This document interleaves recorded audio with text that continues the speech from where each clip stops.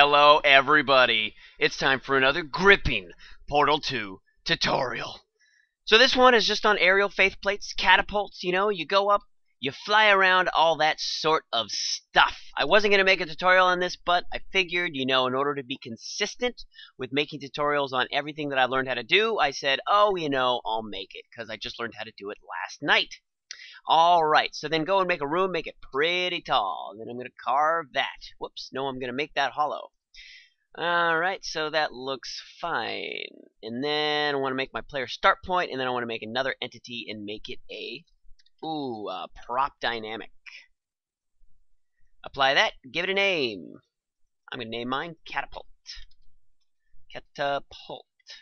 And then go over to World Model, double click on that guy, and look up Faith underscores. We got two different types. Faith Plate 128 is the 3-1. I'm going to use the single. But you could go and alter it to the 3-1 pretty easily. So let's see. So we want to disable shadows. Yes, disable shadows. Then we want to go down and do collisions. Do not use V-physics. It is not solid. Apply. Great. Well, that's all set up.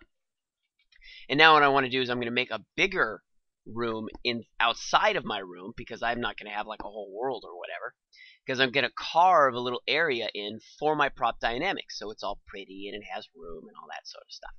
So do that, make it hollow, okay, and then I'm going to go over on my top view and I'm going to reduce the size of everything by a bunch. One more. Oh, that looks good. That looks amazing. That's the best looking I've ever seen. Cool. Enter on that, and then carve it, delete. Now we got our space. So, there's that. Now what we want to do is make our target. So pretty much what the Valves guy did, so info target, what the Valve guys did is they made it so then you didn't really have to go and concentrate on let's see, catapult target. Catapult. Whoops. Catapult. Target. Okay. So, what the guys over at Valve did is they made it so you didn't have to go and play around with what your angle is and your velocity to figure out where it's going to land. Pretty much, you just go and you say, go to this target, and then that's it. So you don't have to worry about all that. And pretty much what your velocity does, your velocity and angle, determines how the player flies through the air once they go there. If it's a real high velocity, then it's going to be a lot more of a flat angle, if that makes sense. That means if I fly off of here with a high velocity, I'll go like right there. But if I go with a low velocity, I'll get shot up like that. So that's the big difference with that. So make your trigger right above your prop dynamic where you want to go in order to activate it, and then press Control T and do trigger catapult. Don't need to give that a name. And your player speed right there. Your physics object speed, that's the one that controls how fast the object goes. The website wiki recommended to do it 150 more for objects, so then for shits and giggles I'll do 600. And then go to flags, and this makes it so you can do pushables, physical objects, you can restrict how it actually works. So go back to the class info, and you want to do the launch target to be the catapult target. Cool. So that's it.